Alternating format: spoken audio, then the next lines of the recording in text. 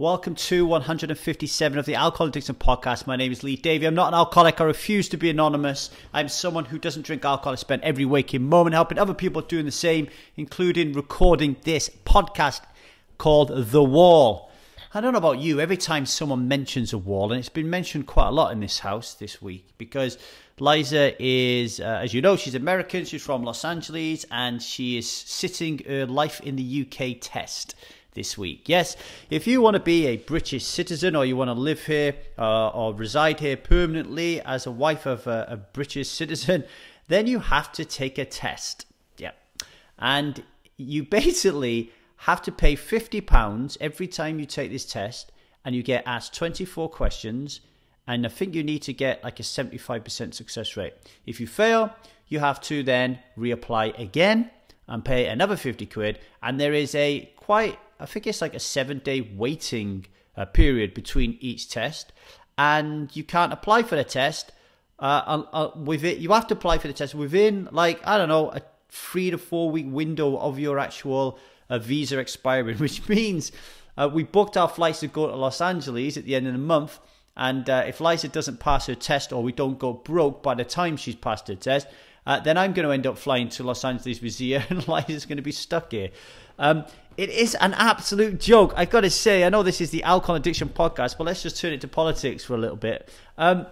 This isn't about immigration. This is just an absolute cash grab. Everything to do with the visa process is a cash grab. It's just a way of getting more and more money into the coffers of the government, because it's a joke.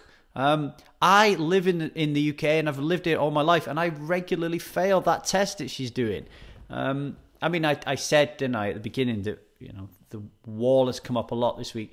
You know, Liza's been talking about Hadrian's Wall, for example. I didn't know Hadrian's Wall was a wall erected by the Romans to keep the barbarians of the north out of the south. I mean, I didn't know that. I mean, I know in the back of my mind that Hadrian's Wall was a wall that was built between Scotland and England. Probably learnt it somewhere back and beyond in geography. But what the hell does that have to do with living in the UK? Why do you have to know that? Okay, here's some other beauties. How many ski centres are there in Scotland? She's moving to Cardiff. Like, why does she care how many ski centres there are in Scotland? And then there's some absolute beauties in there, like what do we give each other on Valentine's Day? What do we eat on Christmas Day? Turkey, beef, salmon, or pheasant.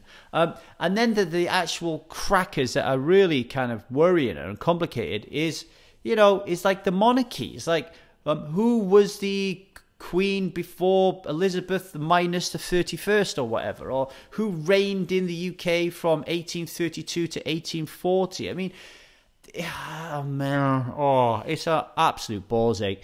By the time this finishes, it would have cost us in excess of £10,000 sterling, 10,000 sterling for Liza to eventually be a British citizen. Okay, it's not even a British citizen, for indefinite leave to remain here.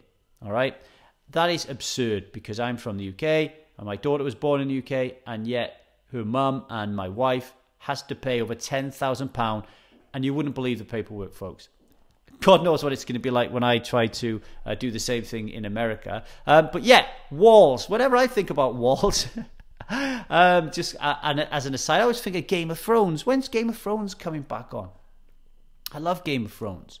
And, you know, I'll put it out there. If you are really struggling to find something to do to get your mind off alcohol, and you've never seen Game of Thrones before, and it's coming the witching hour on Friday night, go back to season 1 and watch Game of Thrones instead. Yeah, you'll develop a nasty addiction to Netflix, but we can deal with that after you've cured your problem with alcohol, right? Now, on November 1st, which is, let's have a look, it's Tuesday the 30th of October today, so November 1st is in 2 days, we will be starting the November Taster. £49, 27 daily videos to help you become alcohol-free for November. Can you go alcohol-free for November? Let's do it, okay?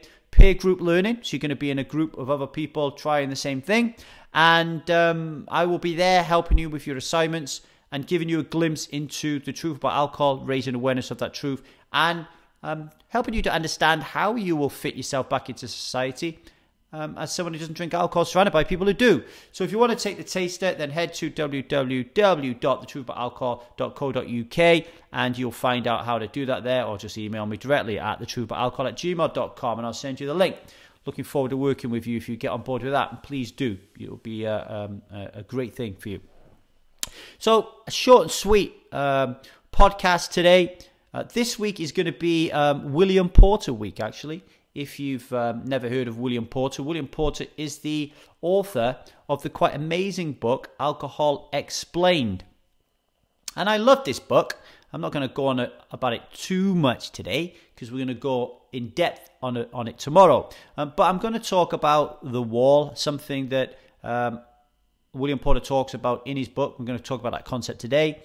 Tomorrow, we are going to spend an hour, maybe a little bit longer, going through William's book, Alcohol Explained. I'm going to do a little bit of a review on that, pull out some quotes and just talk about why his book is brilliant and why you should buy it, and why there's nothing else out there like that I've read at the moment anyway.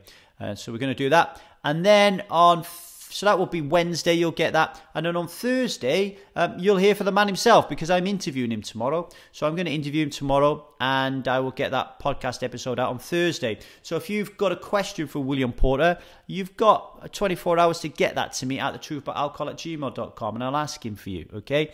And I think that's Thursday. On Friday, there's an episode coming out called Drugs, which again is from something that William said. Everything I do this week, you can have a podcast every day, and it's going to be from William Porter. So it's William Porter week at the Truth About Alcohol, okay? So I'm going to do a quote out of William Porter's book on the wall, and he says, often when we try to stop drinking, the wall, okay, simply isn't strong enough to resist temptation. And what he means by the wall is he's saying that we create in our minds a psychological wall when we decide that we're going to stop drinking alcohol, to keep out all the thoughts that we have, like kind of racing around our brain, trying to get us or convince us to drink alcohol.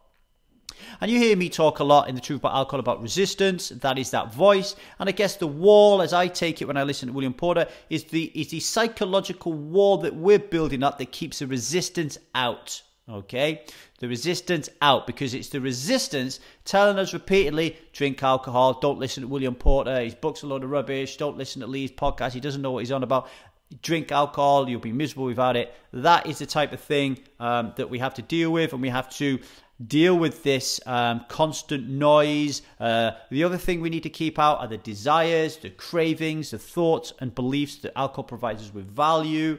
All that stuff we need to keep away from us, and William refers to the wall, okay? If you've ever done the Truth About Alcohol intensive or taster, you know that we talk about our artillery. So we say to ourselves, what artillery are we going to need? If we're going to go to war with alcohol, what artillery do we need to take on this beast, okay? And many of the things that we're talking about is actually around defense. How are we going to defend ourselves from alcohol as a way, and not necessarily how we're going to attack alcohol. And I think one of the things that we could incorporate in the Taste and Intensive after reading Porter's book is this wall. How can we build this wall? How does that work? How do we do it brick by brick? And who do we need to help us do that? So I'll just repeat again. William Porter says, often when we try to stop drinking, the wall that we're building, the psychological wall, simply isn't strong enough to resist the temptation. This is where we give in to the craving. And this is why at the Truth About Alcohol, our philosophy is to become someone who doesn't drink alcohol without craving. Because there is a lot of people who do successfully white knuckle it for the rest of their life, all kind of drug addiction. I particularly can think of my ex-father-in-law who gave up smoking. And he did it, he just white knuckled it. And he occasionally will say, when he'll smell someone smoking, that he feels like having a cigarette, like all that many years later. I'm not a fan of that. Like, I don't want to be craving anything, because if I'm craving it, then I don't want to take it because it's a drug, be that sugar, alcohol, nicotine, drugs, whatever, then I'm going to be feeling miserable because I want that thing that I can't have. So what we work out, the truth about alcohol, is actually removing that desire, removing that craving, so you don't want to drink alcohol in the first place. And you're all right then, you're not feeling miserable about it, okay? So here he is, he's talking about it's really important that we build this psychological wall up so we don't have to give in to the craving. Then he says, though, however, even if the wall is strong enough to begin with, so even if we have built up this real powerful defense against temptation, the effects is dealt with in the chapter on FAB, which is an acronym for fading effect bias, mean that the wall will weaken over time as our memory of the bad parts of life when we are drinking fade. Okay, let me say that again. However, even if the wall is strong enough to begin with, the effects as dealt with in the chapter on FAB, fade and effect bias, means that the wall will weaken over time as our memory of the bad parts of life when we were drinking start to fade. Now, what is fade and effect bias? Well, we'll touch on it a little bit here. William doesn't go into great detail on it, but he just talks about it briefly. He says, the fade and effect bias essentially describes a process whereby good memories persist longer than bad ones, all right? Or more accurately, where we tend to view events in the past as a more positive light as time passes on. What FAB actually means is not that we totally forget anything bad that has happened to us and remember only the good things. What FAB refers to is a process by which over time our memory of any situation becomes slightly warped, specifically as the memory of the good parts remain and the memory of the bad parts fade. So let me give you an example of that. My first ever marriage. So whenever I think of again, if you work on the taster and you work on the intensive, you'll know that we talk a lot about non-declarative memories and the importance of them in the process of alcoholism. And non-declarative memories are these powerful memories that are lodged in our subconscious and play out like a movie script each time and every time. Our body needs to do something that our mind can't be bothered dealing with, like driving a car, remembering your PIN number on the ATM machine. You know, your brain might not remember it. Your brain doesn't have to think about how to drive. Your body already knows how to do it, and that's because of the non-declarative memories. But there's also something called declarative memories. And declarative memories, if you think about it, like I'm 43, so I've had, a gazillion memories in 43 years, but I don't remember them all, do I? Sometimes something will occasionally trigger a memory, but in general, the way my brain works is it has to have a hierarchy of memories that are really important to me and those that aren't, because I can't fit them all in my brain, okay? So what it does is declarative memories that are absolutely soaked with emotion are the ones that it will remember the most. So if I was to say to you, close your eyes right now and straight away instantly think of the happiest time of your life, what would it be? Now, when I think of that, one of the first memories that comes to my mind is being a 21-year-old getting married, okay? And why is that? Well, I think about marrying my childhood sweetheart. I think about getting all dressed up. I think about the stag weekends that we had and the camaraderie that I had with my mates. I think about the nervous tension I had as I was waiting to go into the church. All the people of the valley who knew us, who weren't invited to the wedding, were all outside to cheer and throw confetti and stuff. My friends were all in. Everybody I loved was in that room at that day, either the church or at the ceremony afterwards. I remember the songs that we danced to. I remember the jokes and the comedy and all that. And because of that, I had all the right chemicals, right? So I had the dopamine, I had the serotonin, the GABA, everything that I needed to have a good time, it was there. So I think about that, okay? Now I think where fade and effect bias comes in here is that all that happened, right? Well, no, it isn't. Because actually, I can't remember great parts of the evening because I got too drunk, all right? I do, however, remember going back to the hotel afterwards where we're, wanting to consummate my marriage, feeling really, really horny. And all of a sudden my ex-wife says, well, hang on a minute, you're going to have to put my stocking up. Like one of her stockings had come undone. And I'm like, forget your stocking. I couldn't do it because I was too drunk, and I'm horny. I want a bit. And I'm just like, no, forget the stocking. And it turned into a big row. And when I say big row, I mean someone had left us a bottle of champagne and a couple of flutes. and a load of strawberries, and she was throwing those flutes of champagne at me and strawberries. There was glass everywhere. The guy who looked after the place came to tell us to calm down, and we fired a few fucks into him, and we just had a massive fight on our wedding night. Okay, went to bed, woke up the next morning, we'd learned that Princess Diana died. We were fucking hungover. Her wedding dress was just caked and covered in red wine. We were a fucking mess, right? Really, really badly hungover, right?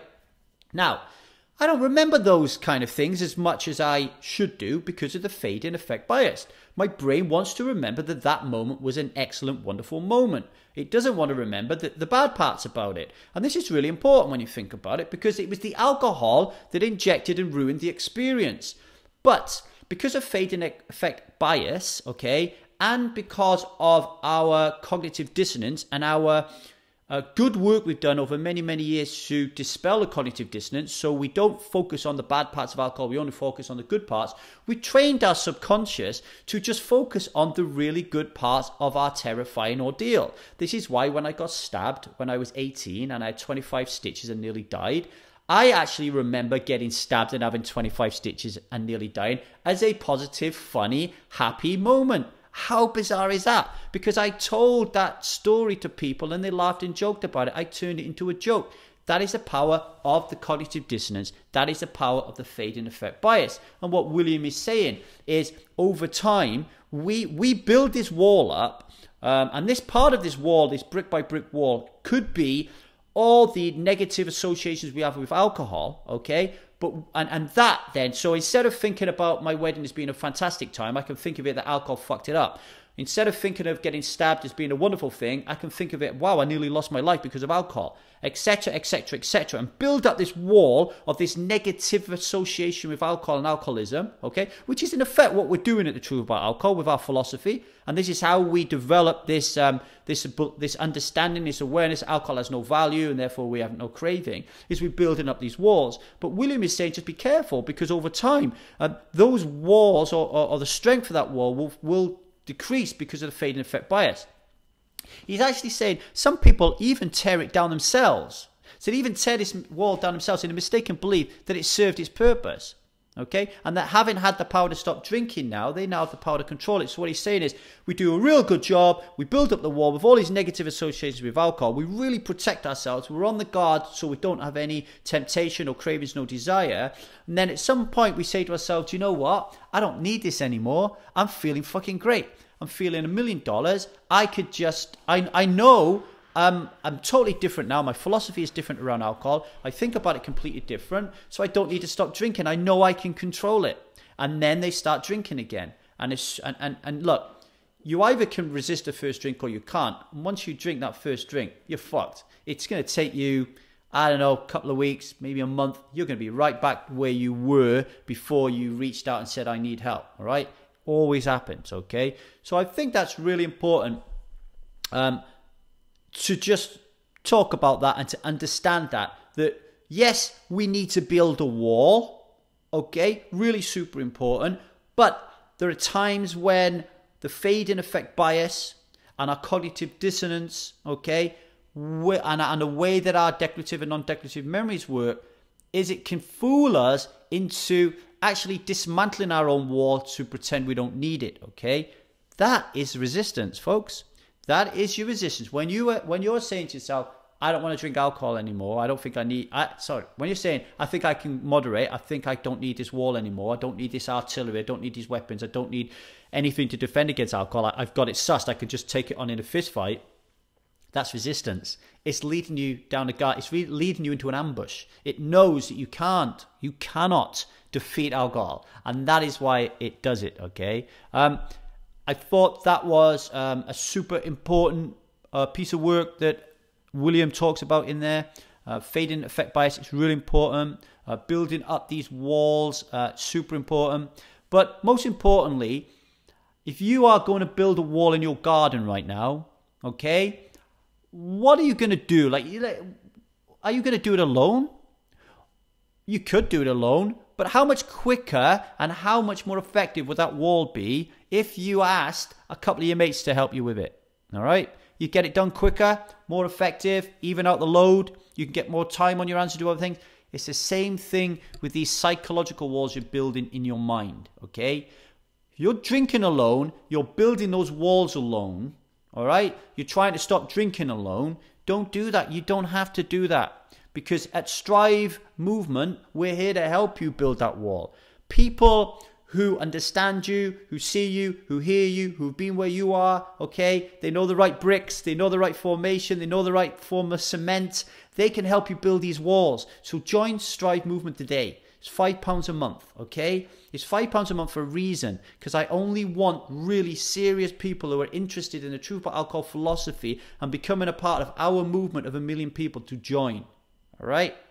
If you don't want to put your hand in your pocket and pay £5 a month, still take this knowledge on board and go and join a free sobriety group like Annie Grace, This Naked Mind, Hello Sunday Morning. There's a load of them out there. 1 Year No Beer. I'm sure they all have Facebook groups or whatever. Don't do this alone. I would love to have you at Strive, but if you don't want to pay the £5, I totally understand. Go and find a free forum or create one of your own. All right? Create one of your own. I think I was talking yesterday's podcast. Michelle, a Striver, she's created her own tribe called Yona. I can't say it. EUNOIA. Yoni. I don't know. Yoni's a vagina, isn't it? I'm getting this all fucked up. Sorry, Michelle. Just called your tribe a vagina tribe. Sorry about that. But Michelle has gone and created her own live sober group of 6 people. Fantastic. Now, those 6 people can help her build her walls. Not just her walls around alcohol, but her walls around life that she needs to keep her shit together, right? That's what it's all about. It's about living a wonderful life. Okay, that's it for me. Tomorrow, we're going to be back reviewing the fabulous book by William Porter, Alcohol Explained. And we'll be talking to the great man himself the day after. In 2 days' time, November 1st, the taster starts. It's 49 quid. Do yourself a favour and buy it, or buy it for someone else that you love, that you think they could do with having a month off alcohol, okay? And we'll get them on board and we'll knock them up. And knock them up, that's getting them pregnant. We won't do that. We will build a wall up so they won't be able to knock it down. I've got to get off this podcast. I'm waffling here. Right, catch you later. Love you all. Bye-bye.